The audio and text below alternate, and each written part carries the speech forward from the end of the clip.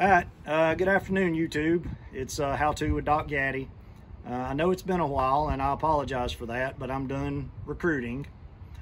This video is going to be on the conversion of my 24-foot cargo trailer into an apartment and a car hauler. I'm going to try and post a video each day about each one of the things that we do. Today's video is going to be on the insulating of the floor, as well as building the stud wall, insulating the stud wall, and sealing all the air gaps. So if you come with me, I'll take you on a short little trip. And so what I'm doing right now is the insulation for the floors. So what I'm using is pretty simple.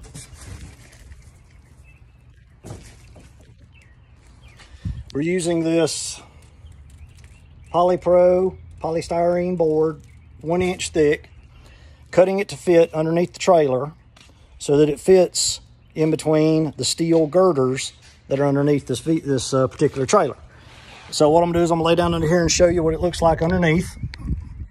So as you can see, underneath the trailer, it's got steel girder and 1/2 inch plywood construction.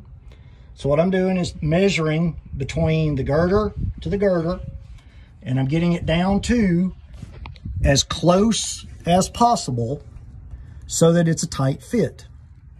Then, once we get it cut to fit, I'm using liquid nails, extreme heavy duty, exterior, basically glue. And as you can see, putting it on so that there's maximum contact.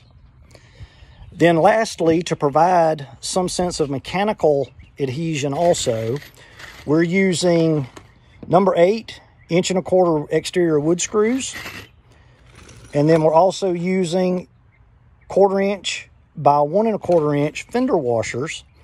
And I'm putting them approximately every 3 feet apart across the length, so that we get a mechanical as well as a chemical adhesion to the subfloor of the trailer. Polystyrene board installed in all of the bays. And then if you look, you can see the dimples. That is where the screws and the fender washers serve as a mechanical attachment. This R value on this product is like an R3 or an R4, so I'm not expecting a lot from it. But as I'm moving to Kansas, every little bit will help. Now on the inside, this area is going to be the bedroom slash TV room. And what you see here is the stud wall. Standard 2x4s, frame 16 inches on center with cross blocks. You'll notice over here on the right side that there is a gap. That gap is due to this board at the bottom that serves as a baseboard. That gap is going to be filled with polystyrene foam board.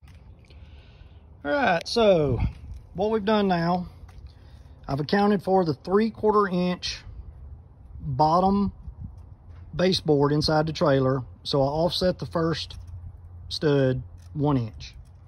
And then we laid out each one of the studs and pre-drilled all the holes.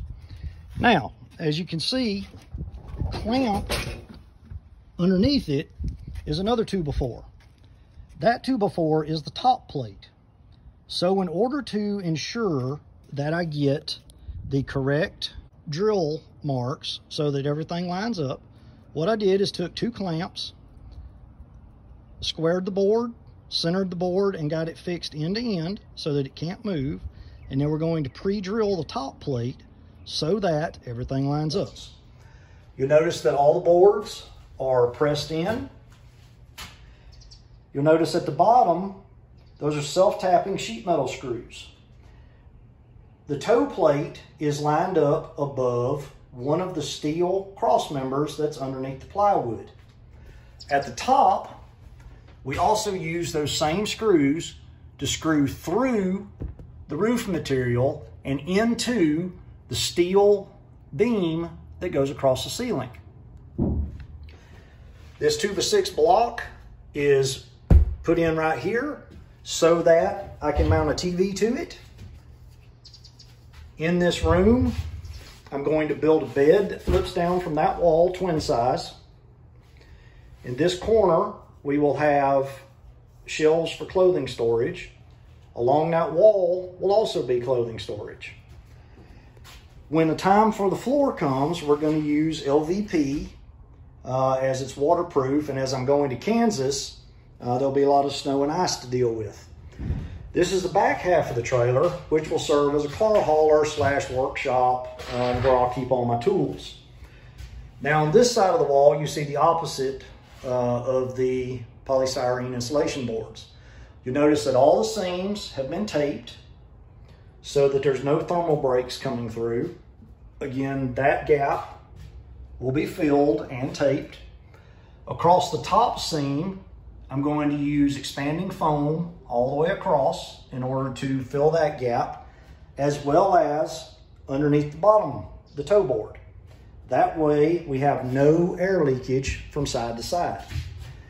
This gap right here will be the doorway, and it's just going to be a ready-made pre-hung door. Nothing special at all. So thank you for tuning in. And tomorrow's video, like I said, we will cover the rough electrical that goes into something such as this. I'm going to be installing a 50 amp panel with 3 outlets on the bedroom side and 3 outlets on the garage side. Each one of those circuits will hold 15 amps, and then that will leave me an additional 20 amps to use for random things as needed. Thanks for watching. If you like this video, subscribe, and I'll see y'all tomorrow. Have a great day.